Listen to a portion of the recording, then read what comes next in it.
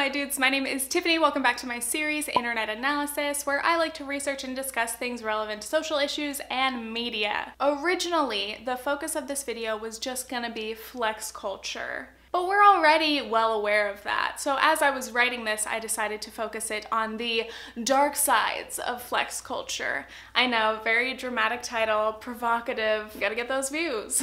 But really, I am gonna be discussing the dark sides. As always, I will give some background information and then we will get into the deeper issues. So let's start with, what is flexing? Generally, flexing equals showing off. So this video is mostly going to focus on showing off material possessions and wealth, but we can all flex in a number of ways. You may flex the colleges you got into, the people you're friends with, how much you travel, generally how smart, rich, successful, and happy you are. You may literally flex your muscular physique. Before social media, the majority of flexing came from traditional celebrities in shows such as MTV Cribs, or we would see stars on the red carpets showing off their designer outfits. But hip hop and rap have been hugely influential in flex culture, and I would argue that it's very likely the term flex was invented in hip hop. I did try to figure this out, but I couldn't find the exact origins. However, I did find that Ice Cube, for one, was a fan of this phrase back in like the early 90s. If you happen to know about the etymology of flex in this context, let me know. Especially recently though, this term has become even more popularized. Rapper Meek Mill has a song titled Flexing, in which he says,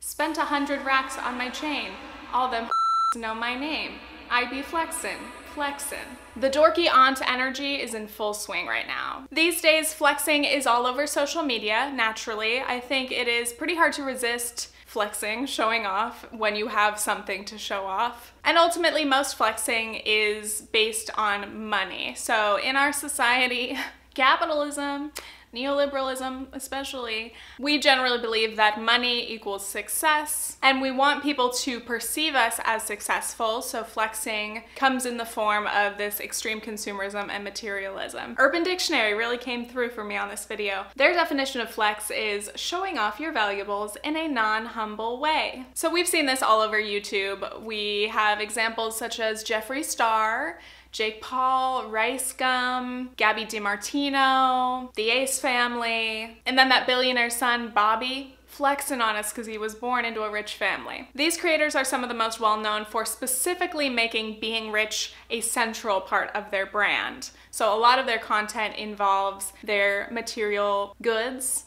or their wealth. And to me, this seems very, how do I say, new money? You know that phrase or saying where basically like wealthy people, like real wealthy people, will look average, and like new rich or fake rich people are the ones who are so blatant about trying to look rich. Interesting. Not to say that I agree with that concept of like judging people based on how they express their wealth, even though that's kind of what this whole video is. To me, that seems to imply that there's like a right way to be rich and a wrong way, and you should like learn the rules of how to present yourself as a rich or wealthy person, and that just seems way too classist for me to agree with. But I just read an article comparing old money, like Kate Middleton, British royal family, to new money, Pippa Middleton and her millionaire husband, and I was just like, why am I reading this? But obviously, unless a specific influencer came from a wealthy family, like billionaire's son, most creators are experiencing new money.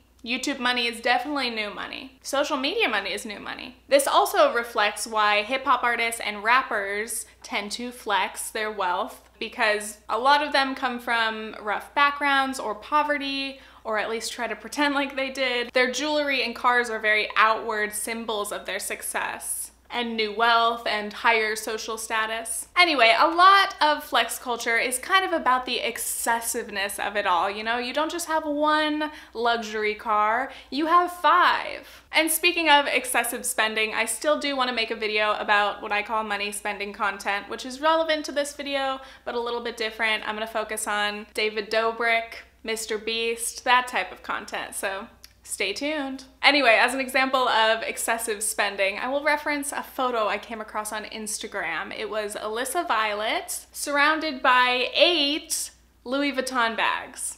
And it was so casual. Her caption was like, "Long day, My favorite part of that picture, aside from the opulence, is the fact that she intentionally like took out all of the bags and boxes and stacked them to fill up as much of the frame as possible, because I guess luxury brands love to like put the bag in a box and put that in a bigger box and put that in a bag and then put one more bag in it, like that SpongeBob chocolate episode. That is luxury to me. Obviously, I've never been as rich as Alyssa Violet, or rich at all for that matter, but I would think that shopping like that would actually make it seem like a less fun and meaningful experience. Like, I feel like shopping is fun because of the anticipation.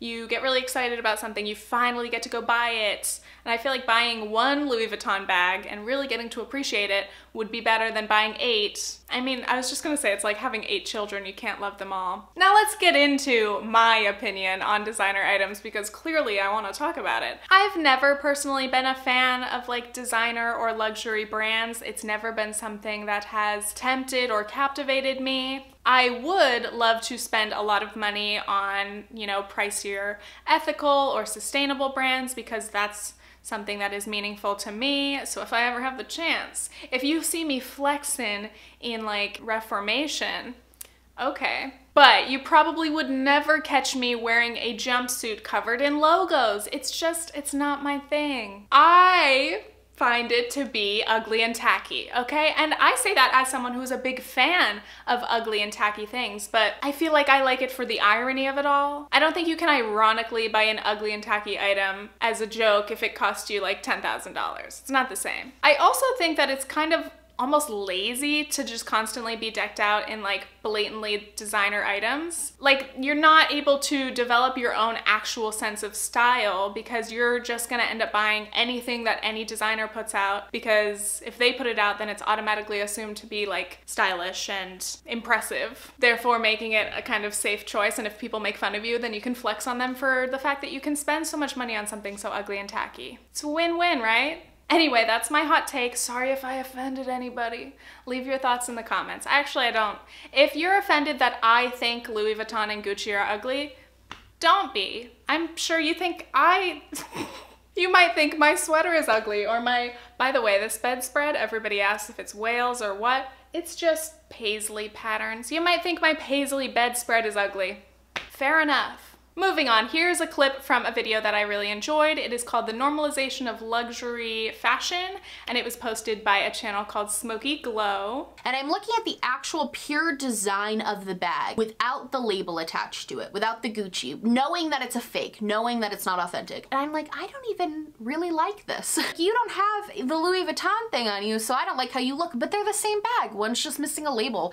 And it got me thinking even more deeply about how much value we put into designer things. By the way, this video is a collab with Hannah, Smokey Glow. She is doing her Glowmas right now, so she's been posting every day. Hannah's channel is great. It's all about makeup and commentary, and I really, really love her perspectives on things. So after this video, make sure you go to her channel to hear her thoughts about flex culture. Enough with the hands, let's continue. Why do I have so much beef with luxury brands? One thing is that they are all over YouTube these days, and this is a relatively new phenomenon. This has only really developed and become more of a thing in the past few years, but like, we have debatably relatable Emma Chamberlain working with Louis Vuitton constantly. We have a lot of top YouTubers constantly talking about or shopping at Gucci as kind of a joke, but then it's like, it's not really a joke, kind of serious. And they're still promoting it as a sought after kind of brand, because buying Gucci is a status symbol. So finally, let's get into the actual dark sides, Tiffany. The first being that luxury brands are exploitative. Despite their ridiculously high price tags, most luxury brands still exploit their workers in terms of low wages and dangerous working conditions, to name a few, which I find just absolutely disgraceful. Unfortunately, these things are true of most brands, because most brands want to produce their products at the lowest possible price, but especially brands this expensive, they, of all companies, should be able to produce their products in a more ethical way and actually pay their workers living wages. So as I said, if I were rich, I would be throwing down cash on very ethical and sustainable brands. I would live for that. Ugh. Someday. I've said it before, but I hate seeing really obnoxiously rich people who flex their wealth also still supporting ultra cheap fast fashion clothing. It just grinds my gears. I really do think that wealthier people have a social obligation and a responsibility to use their money for good. Ultimately, everyone has the choice to spend the money the way that they wish to, but that won't stop me from judging you if you have way more money and accessibility than the average person, but still choose to support deeply unethical brands. I'm getting heated. But it's not just that. Another issue is also overconsumption in general. I really do find it wasteful, especially when we're talking about these extreme quantities that are often displayed in flex culture. We have people with extra rooms as closets. We have massive bag and shoe collections. It's just the sheer amount of items that a single person can own. Even if you were buying as ethically and sustainably as possible, and I know this is when somebody comes in and says, there is no ethical consumption under capitalism. I know. But if you do your best, I still wouldn't want you to overconsume the most ethical and sustainable things. Because of course, naturally, part of being more sustainable is not overconsuming. Let's touch on the environmental impact of flex culture. So naturally, we're talking about waste, baby. I gotta stop throwing baby onto everything, it doesn't work. So again, in terms of clothing, the environmental impact is that it creates a lot more waste and there's more resource usage. The thing is, with these people who are flexing, it's not just about not repeating outfits in public, but these people have closets full of clothing, brand new things, tags still on them, that they will never wear. And I just find that unbelievable. How do you not wear something and cut the tag off as soon as you get home? That's what I do when I buy something new. And then typically they have a huge mansion, which is wasteful because of all the energy and power, heating and cooling that it takes to manage a large home. And then of course you have to buy more and more things to be able to furnish and decorate your mansion. Another thing that gets me heated is the glorification of flying in a private plane. We've seen a lot more influencers flying private. And okay, I'm not a celebrity, I'm not known by millions of people. Maybe there is some sort of a safety element, and if you can afford to fly private, I guess some people make that choice. Because they can't fly commercial, they would be mobbed. Can you imagine Kim and Kanye on a United flight? No. I thought that was an impossible scenario, and then I googled it, and they literally recently flew commercial on a United flight.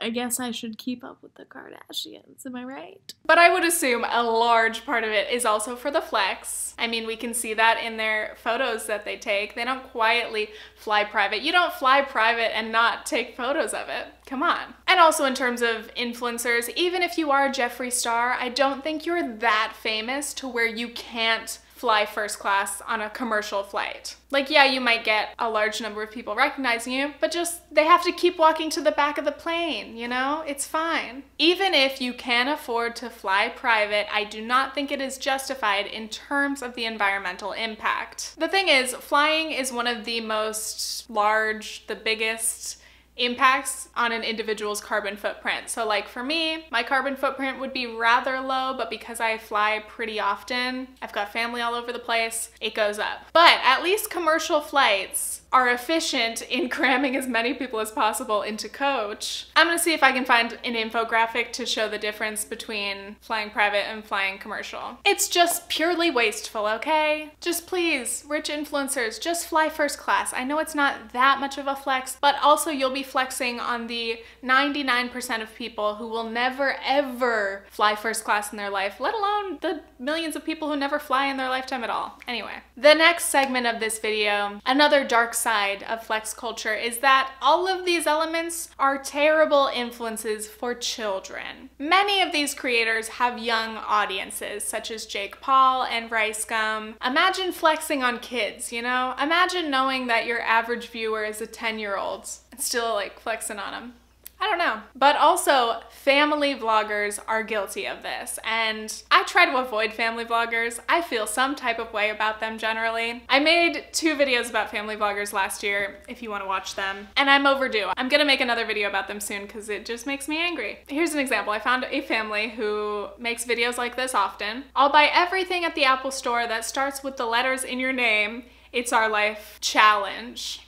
So this daughter, whose name starts with E, came out and bought Beats, trying to say that they count because they're called over-ear headphones. I don't think she's following the rules, but then her mom makes it very uncomfortable anyway. Over-ear. It's the generic title for it.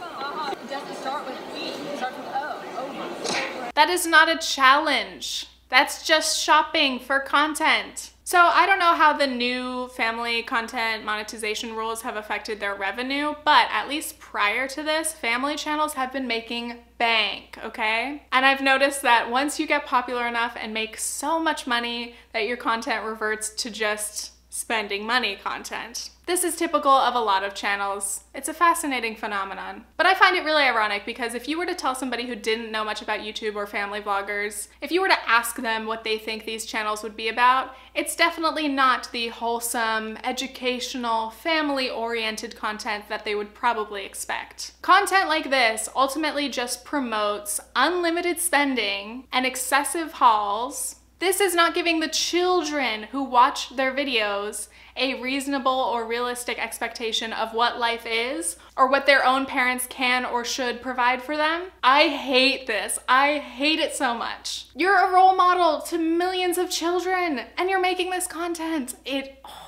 gets the views though, so you don't need to care about morality. I also found a channel of a 12-year-old girl named Jessalyn Grace who has over 1 million subscribers, and she is just constantly flexing on us. For real. Maybe not in her personality, but in her massive hauls. I was shocked to see the number of very extravagant, even luxury hauls on this 12-year-old girl's channel. She's 12. Like, clearly she's made a lot of money from this, her family has made a lot of money from this, but like, her audience is probably mostly children. And I'm used to rampant materialism in adults or even teenagers, but for like actual children, kids may be obsessed with wanting to buy all the toys that exist, but they shouldn't be watching videos that encourage them to want luxury items, luxury tech, luxury clothing. I am so angry. Children want Gucci now. I recently found this video of some young girls. They looked like they were like 8 years old,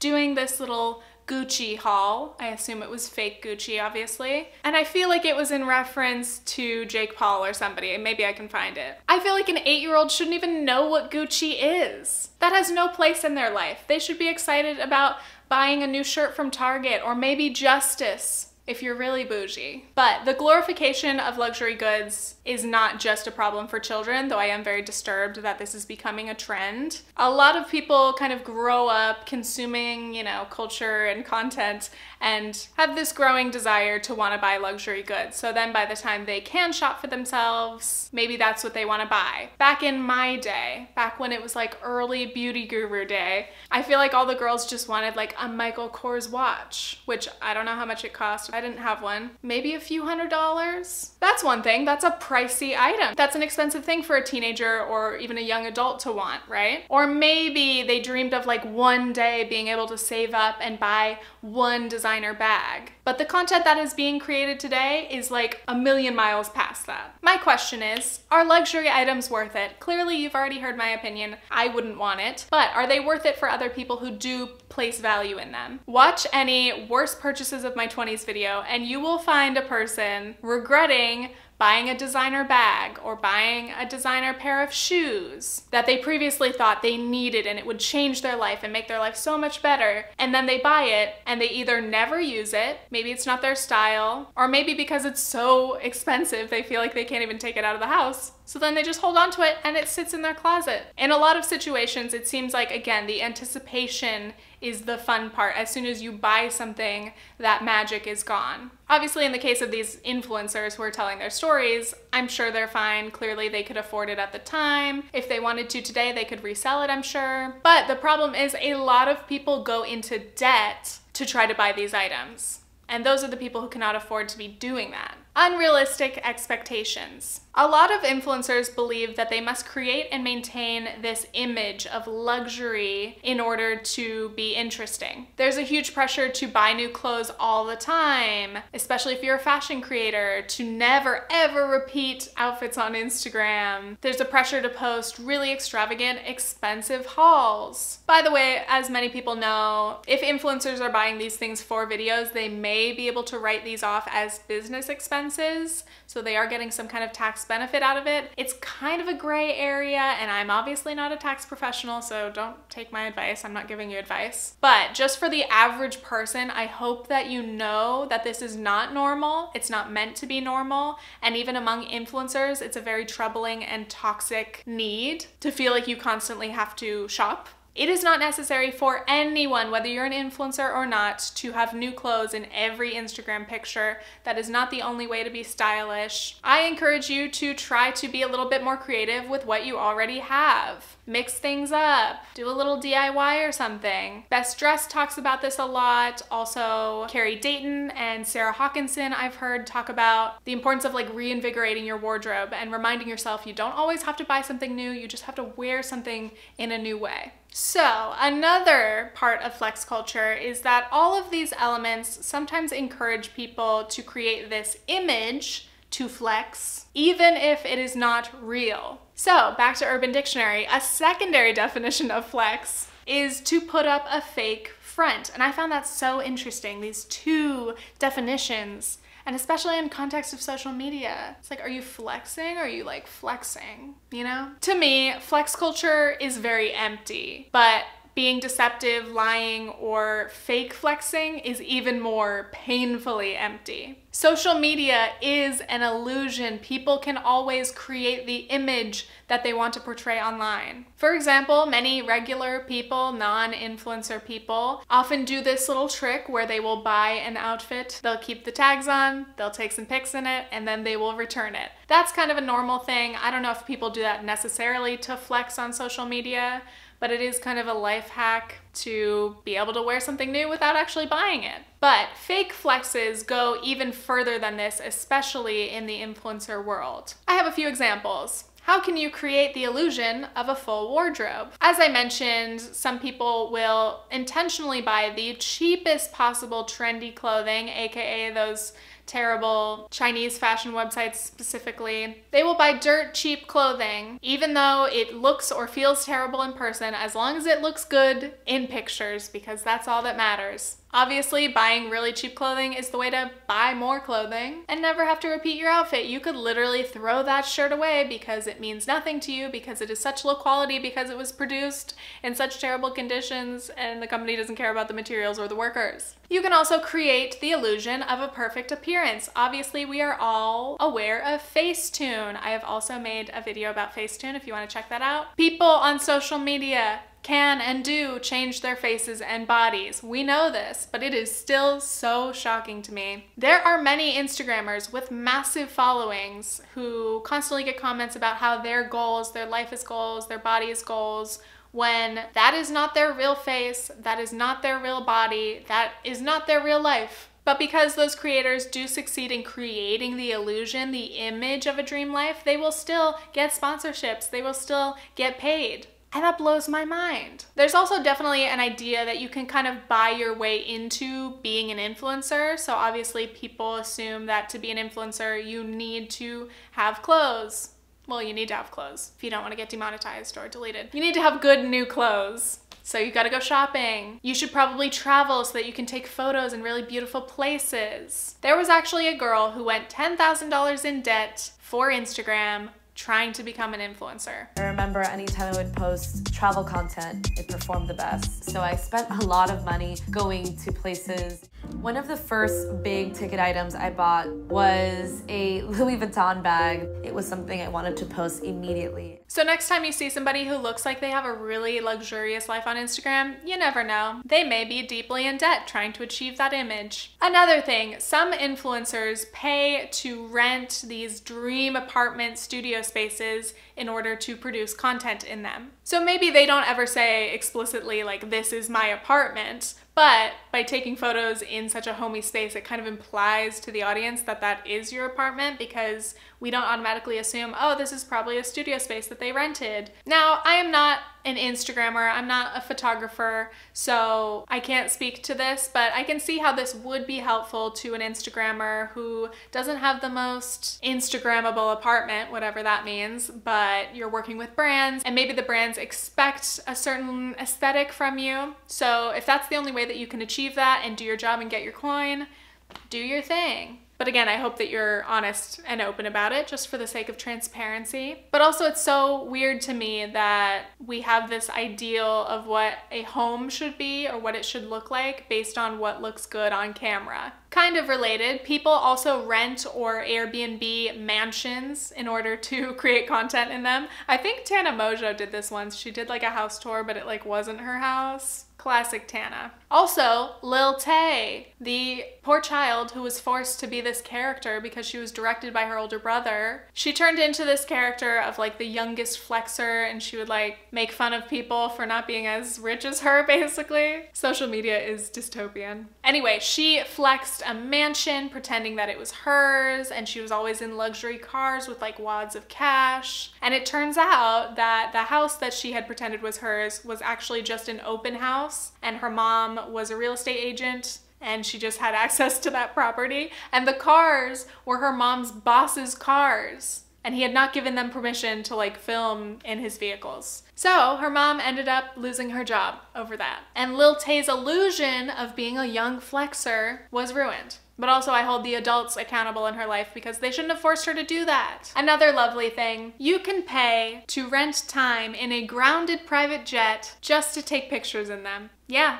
There's at least one company, but probably more, that do this. Come on in, do your Instagram photo shoot, pretend that you're jet setting across the world in a private plane when you're literally just sitting in one, taking photos. The illusion. And the last part of the dark side of flex culture is people can say that they bought things, but that is not always necessarily true. Again, regarding the pressure that many influencers feel to film really extravagant, expensive haul videos, apparently many YouTubers now will buy a lot of items for a video or for a haul and then just go return them. Back in my day, haul videos were meant to be a video where you show off what you bought. And now it's like, you're not making a haul video because you bought things, you're buying things to make a haul video, and then you're returning them. It's like, what is happening? I understand if something doesn't fit right or you bought it online, but like, people are intentionally doing this just for the content, just so they can put it in their thumbnail that they spent a lot of money. Illusion. When you think, how do these YouTubers buy so much clothing? Maybe they're not buying any clothing at all. It's possible. Last but not least, let's discuss how flex culture has encouraged the growth of the counterfeit market. Fakes, dupes, knockoffs, counterfeit. We see this in clothing, we see this in bags, makeup even. Some people buy fakes, of course, to try to get away with it, to try to create the image, the illusion that they are in fact wearing designer or luxury items when they are not. Lots of counterfeits are actually quite believable, so especially on a platform like Instagram, it is more possible to get away with that and have people not notice that what you're wearing is not legit. So you can buy really cheap things that look really expensive and give off that illusion of wealth. Lately on YouTube, I've seen a rise of creators specifically seeking out fake items, counterfeit items, and making videos about them for the fun of it. Like Sophia Nygaard did one going to these markets, and she was buying counterfeit items, fakes, that were very obviously fake to where it was kind of funny. But then there have been a lot of videos of people like testing out fakes and comparing those to the real versions, and I just feel like that encourages people to buy them. Some people though just don't have a problem with knockoffs, like my little brother even. He replied to me on Instagram saying that he bought fake AirPods. Why would you do that? He says, for the clout. And I was like, wow, you are the example for this video. So they were like $10. They didn't even work, so it was a waste of money. I was like, was that worth it for you? So what, you could walk around and people would think that you had AirPods? And he's like, yeah. It's like, all right. At least for clothing, you can like actually wear it. It's not like it falls apart the first time you put it on, but like knockoff tech. Why would you buy cheap earbuds? They're not gonna work. Anyway, again, I'm not interested in designers really in the first place, and I wouldn't want to risk like being exposed or called out if somebody happened to notice that I was wearing a fake item but trying to pass it off as real. However, I must admit, I just remembered that in like middle school and high school, I used to buy the Payless versions of like Converse and Vans, because obviously I like the style of those shoes, and at that time I couldn't afford the real ones, so whatever. My point is, I'm probably a hypocrite. Anyway, aside from the obvious problems of stealing designs, counterfeit goods can actually also be dangerous, especially in the case of counterfeit makeup. Again, thanks to social media, we've had a lot of cosmetic products very hyped up online. So like Kylie Cosmetics or Jeffree Star and Shane Dawson's Lunch. All of these big launches get hyped up, things sell out. So some people will look for these products on sites like eBay or Craigslist or even at markets. Some of them buy them assuming that they're the real thing, and some people buy them knowing that it's fake, but still wanting to buy it because I guess it might be close enough. But did you guys watch the Broken series on Netflix? They had one episode that focused on counterfeit makeup and specifically how YouTuber influencer culture influences this and is involved, and it was very interesting. In case you don't watch it though, just know counterfeit makeup can be dangerous. It is not good for your skin. A lot of this makeup is contaminated and contains ingredients and things that you do not want to put on your face or in your body in any way. For hyped up releases, make sure you only buy products from trusted stores. Do not risk buying it online on some website like eBay or in Santee Alley in LA. By the way, again, Smokey Glow, Hannah, also made a video about that if you want to watch that. And now we have reached the end of the video, and this is where I get really like sentimental and soft. Overall, we just need to find worth and value in other things, in ourselves and in other people, okay? It's not ideal for people to value you based on what you have or how much money you make. It's empty. I know that social media makes this life, the influencer lifestyle, seem really glamorous and exciting and luxurious, and I'm sure it can be, but also many influencers have admitted to feeling empty and sad, even with mansions overflowing with luxury goods, because cliche, that is not what's gonna make you happy. I encourage people to be more honest on social media. Try your hardest not to give in to these pressures. I also think it's really important to just make real connections with people and also to have hobbies that are not about making money, they're just about enjoyment. These are the things that are actually gonna bring your life some joy, hopefully. Anyway, thank you for watching. Make sure you guys check out my vlog channel. I've been posting there more frequently. I also have a podcast called Previously Gifted. You can watch on YouTube or listen on podcast apps or Spotify. You can follow me on Instagram for some mediocre pics. You can follow me on Twitter for some political tweets. And please subscribe if you enjoyed this, and stay tuned for my next internet analysis video. Okay, thanks, bye!